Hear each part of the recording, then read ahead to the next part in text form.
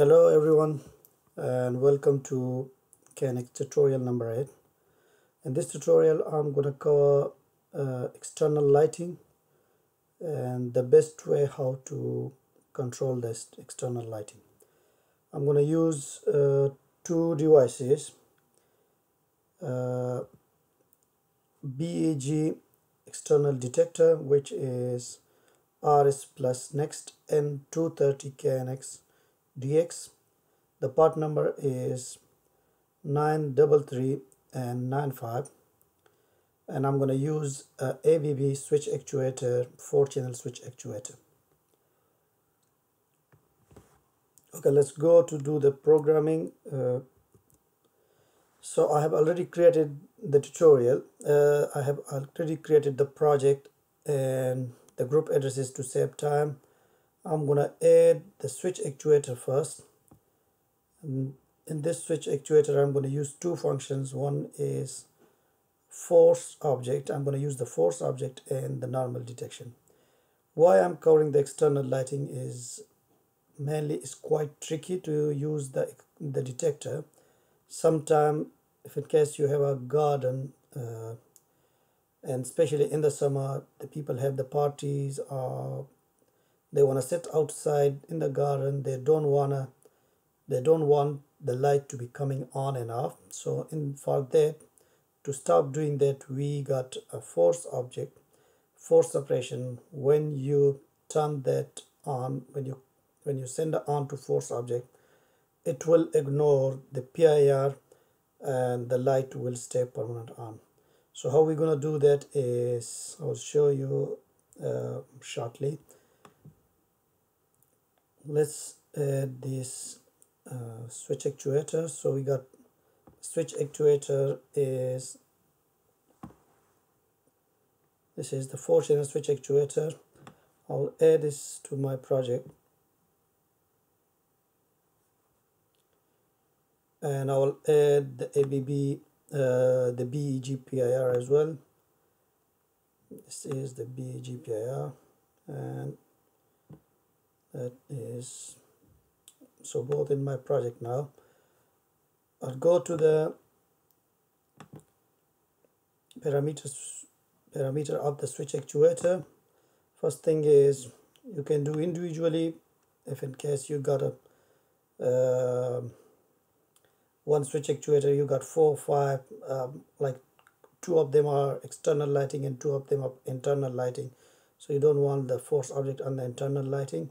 But in this case I'm assuming that all 4 circuits are external lighting, so I can go to this template and I will click on the safety and I will say enable force object active 1 bit and on. So activate with 1 bit and switching status if force operation is on, so this it will come on when we send 1 to the force object. Now I got okay, and this should be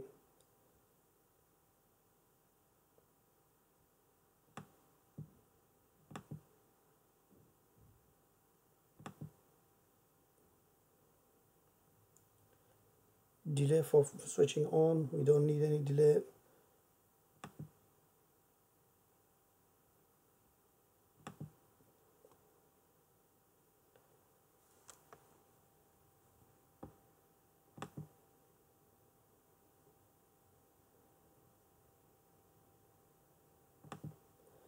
So in here I will enable the priority option and take it from the safety, apply from the template, and the same way I will do it for all the rest of the channels. So the same thing for B parameter functions, enable priority and safety operation. Same thing for C and same thing for channel D as well. So now we can see we got the force object, all 3 of them, and we got the switching object. So I will go back now. I'll link this with the group addresses. uh,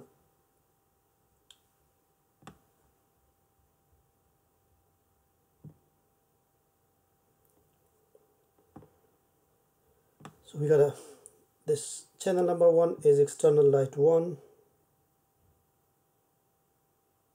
channel number 2 is external light 2, channel number 3 is external light 3, and channel number 4 is external light 4. If in case I want to turn on the light individually, uh, whether on a switch circuit or on any app, if I got an app or something like that, and then I will add all these 4 into external lighting on the look. This is channel 1 switch, and this is just written switch, and the next other like 1110 object is force operation 1 bit. So every time we send 1 to this force object, it will ignore whatever it received on the 107 object.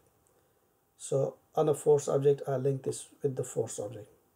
So if you look, what I got here is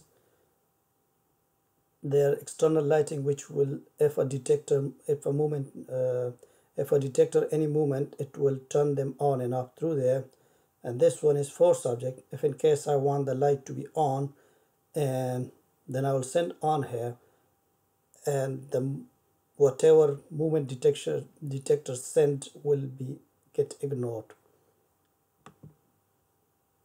Let's go back to the movement detector. What I want is when it's become dark, I want the light to come on and stay on for hour or so, or I will have another keypad inside where the client can turn that lights off. So when it's become dark, the light will come on and they will stay on unless the client want it to be turned off. Then after that, it will be work as a movement on a movement detector. If there is any movement at midnight, the lights will come on and then go off automatically. So to achieve that, I will go to a detector. This is at the moment occupancy detector. I'll change this to twilight detector. What it does is when it become dark, it will send on. When it become bright, it will send off. And I will enable another detector, which would be doing as a movement detector.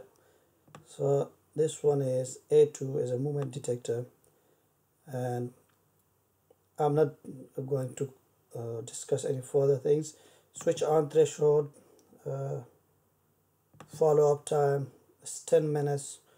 Normally for external lighting, you don't want it that high, maybe 2-3 minutes, maybe 3 minutes. I'll leave it at 3 minutes.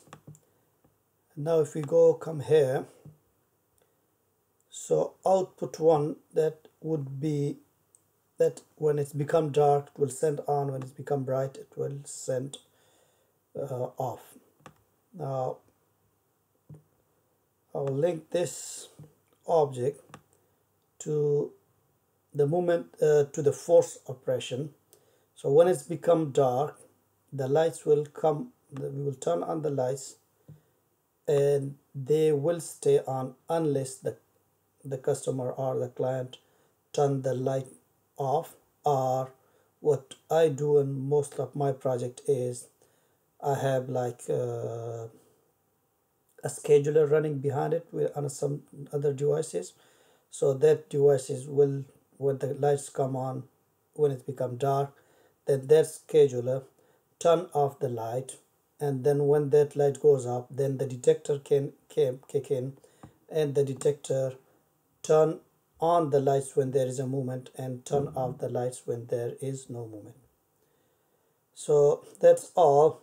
So what we achieved from this tutorial is we got 2 functions on external lighting. One, when it's become dark, I didn't set, let's see, we can set the lux level. What lux level do we want? So threshold it's 500 lux, which is quite high. I'll change it to 5 lux.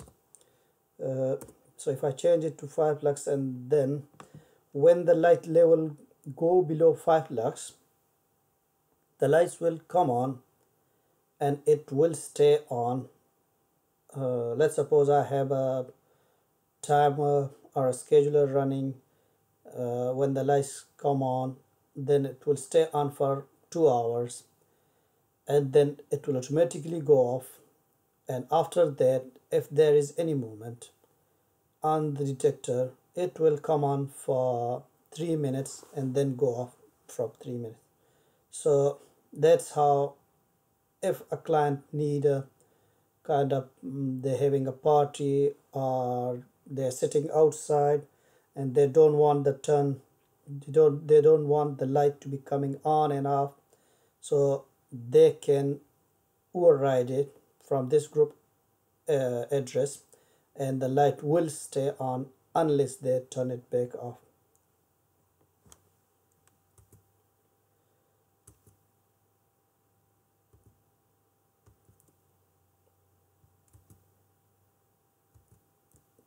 Okay, so that's all in this tutorial. So thank you for watching, and please don't forget to give me your feedback, and please do subscribe. I'm gonna make some other video as well, doing the internal PIRs, like the bathroom PIRs, how to efficiently control the bathroom light, and some others very soon. Thanks for watching.